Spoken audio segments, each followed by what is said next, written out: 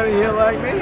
If you had never seen a Larry Cohen film, you're going to be in for some really radically unique entertainment. Larry started as a writer, eventually became a director to protect Larry the writer. Yeah, shut up. We don't need all this bullshit.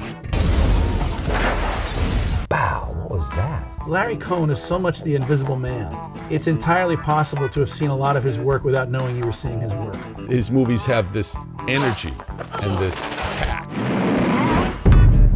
Larry Cohen is like the white Martin Luther King for movies. I don't know what Blaxploitation means. Every movie is exploitation. So what? He's a madman, but he makes these great little films. There's a brilliance, there's a childish naughtiness about him.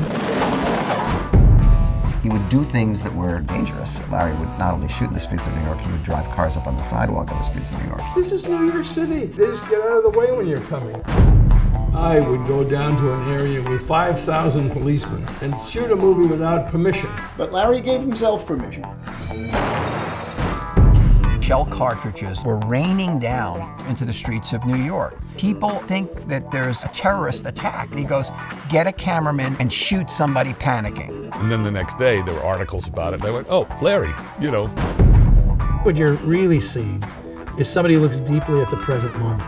Larry's movies are not necessarily subtle. They're thoughtful. They're reflections of the world around him and the problems in that world. All the movies I do take something which is considered benevolent and turning it into some kind of monstrosity. What? Every time I make a movie, they always tell me, that's not the way it's done, but I do it, and it works. He is the true independent filmmaker. His jump out of the chopper, run and gun. Larry is the best guerrilla filmmaker in the business. A wild maverick sense in the tradition of the handmade picture. He trusts his actors and they trust him. The greatest daredevil Hollywood has ever seen. The reality of life is you don't know all the answers. You don't know why these things occur.